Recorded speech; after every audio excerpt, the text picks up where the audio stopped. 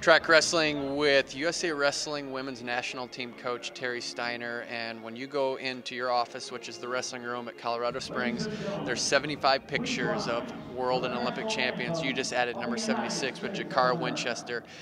Very short list. How does that feel to get another one on your team on the gold medal list? It feels awesome, right? I mean, they don't give those away. Those are hard to attain, and you know, it takes some special human beings to get on that wall, and Jakara showed that she belongs in that group tonight. I mean, she's wrestled a great tournament. She's had a great year of development, and for Jakara, she's just getting going. I mean, really, she's at her infancy right now, and she has a lot more there. But she's come a long ways in a very short amount of time, and I credit our college system for building that base. Right, and then I credit Coach Izzy and Coach Chun. They spend a lot of personal time with her, and they brought her along very well. And so kudos to all of them. Kudos to Jakara for really capping it off and finishing the job. When Jakara got that first takedown, it almost looked surprising how easy it was. When you saw the takedown, what was your thoughts when she got that? Well, actually, I thought even before that, when she shot a double leg right away and she missed it, but like Idie was really, she wanted to give that up. If we would have kept driving on it, and we kind of backed out, and so Jakara's so quick and so powerful. She's a very, very, very physically strong. And so when she got to that single leg, I thought she could, and I thought she could continue to do it. I thought we could have opened that match up a little bit longer, or a little bit more. But she did a good job. She recovered and bounced back from being behind, and came back and got after it, and that's what you have to do. Adeline Gray is already on that wall. She can make history, going for 5 world championships, which would be the all-time record in the United States. She talked about some of the preparation and just doing some new things. What new things did you help her with to win this match in the semis? I mean, Adeline, she's had some issues. She's had a few injuries and stuff like that, and it's really knowing her body, right, and really understanding what she needs, and she's great at it, right? I feel like we're kind of along for the ride, but she does a great job of managing herself and being her own coach. But I think we've talked a lot about the mental side of things during the last couple camps, and Adeline's a big part of that. She is definitely, obviously, a championship mindset, right? And she's just done a great job. She's a consummate professional, right? I mean, she's the one that's always taking notes down and asking questions and learning, and constantly.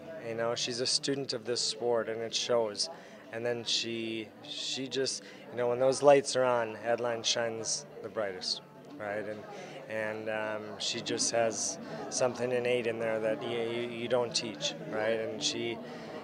Tonight's match against Vakken, I mean, this is a tough girl, and a very an issue style-wise, right? And she came out of a couple scoring situations that very easily could have went the other way, and she found her way out of those and just stayed patient in the match. And I would have liked to seen a little bit more open up. At the break, as we talked about, it was like, Adeline, you haven't shown anything yet. You got different ways you can attack, but you haven't shown anything. Well, then, it just came down to a patience thing, and Vakken took a shot, and Adeline capitalized on it, and then got on top, and, everyone's concerned about her laces. All of a sudden, she's turning people in gut wrenches, right? And so she's just done a great job of continuing to develop, right?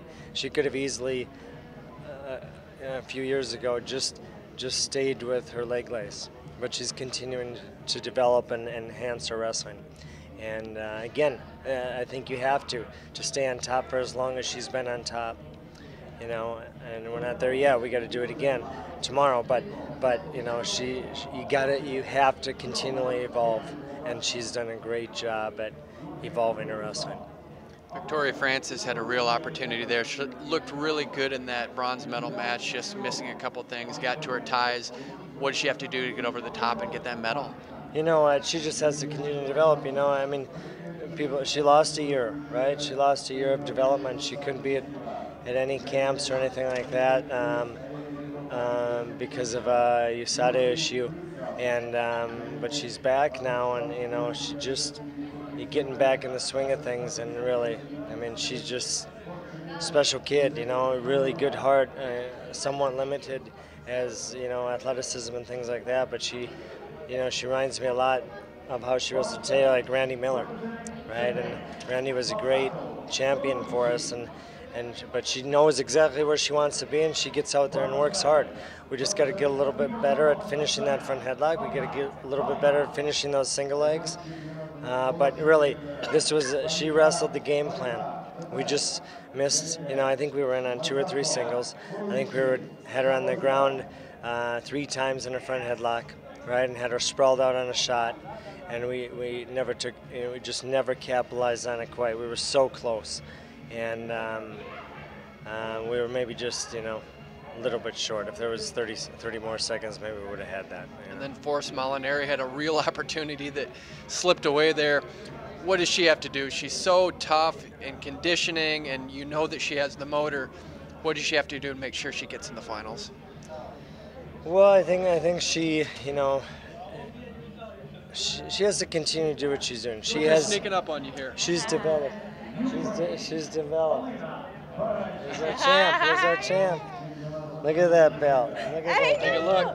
My first medal, and it's gold, huh? Let's keep it that way. Let's keep it that way.